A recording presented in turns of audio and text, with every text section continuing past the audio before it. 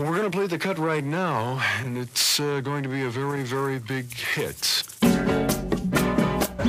While I was in Cincinnati, I really felt my city roots coming back to me. So as a leader, I thought I could do an expose on the Ten Commandments.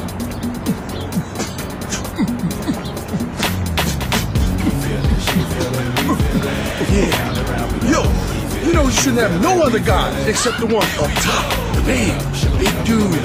And you know what? Them little idols, that little thing you got in your room, no idols, man. No idols. You got some idols, he's coming after you.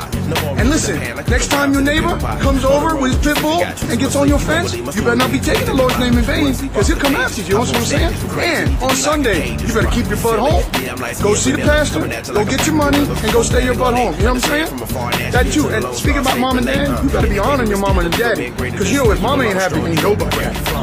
That too. Listen, your neighbor comes in your yard with his pit bull, you better not cap him, because that's murder. No murder. That's what God said.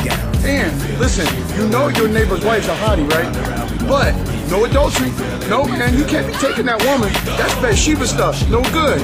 And you steal your neighbor's Escalade, God's coming for you. I'm just telling you. That's what I'm saying. No theft.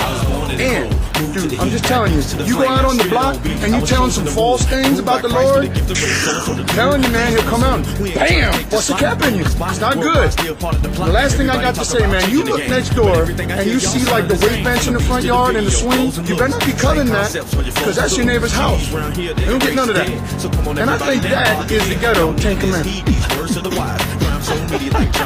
Got truth for high, can you stand the fire? See you come alive, that's my desire now. He feel it, she feel it, we feel it. So round and round we go. He feel it, she feel it, we feel it.